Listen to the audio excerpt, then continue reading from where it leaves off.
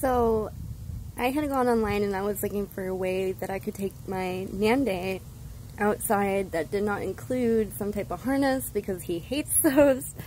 And I just wanted something a little bit easier to, you know, travel with and bring around, and something that would be comfortable for him too. I wanted something that he was going to be able to see out of okay.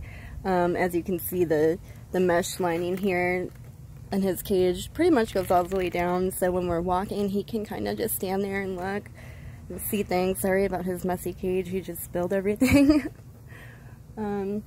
But yeah, this is just a pet stroller. Online they say that it's for, you know, your cats and dogs or whatever. Now, this cage that he's in, this was made for him. This isn't a bird cage that I bought.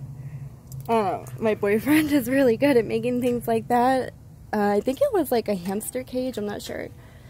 But he made that for him so that it could fit into the cabin, and off we go. So, I don't know, I didn't see anybody else kind of have this idea online, so I thought maybe I would share this with you guys, because my Nande is absolutely loving it. This is when he's happiest, is when he can just kind of hang out and be outside and go for walks. And with these wheels down here, the ride is super smooth. I mean, he loves it. And it's got a little canopy that comes up, and I can zip him in if I want to. So that's pretty cool. So there you go, idea for the day.